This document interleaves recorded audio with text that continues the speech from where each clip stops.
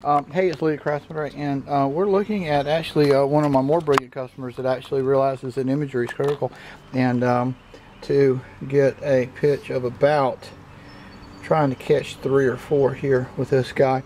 But the important thing is that this is not going to terminate on the sidewall here. We're actually going to extend the top roof line, and that's the real life version of and we've got to catch, much like this situation, about 6 inches under that window and code falling here, and that peak looks like it's pretty much falling in the middle of this window, which I like the idea of both of that, and giving us as close to 8 feet. I think we estimated 10-foot ceilings inside, but yeah, with this information I think that we're able to make good ball plans for John and get him over here, and let's do the engineering for it and move forward.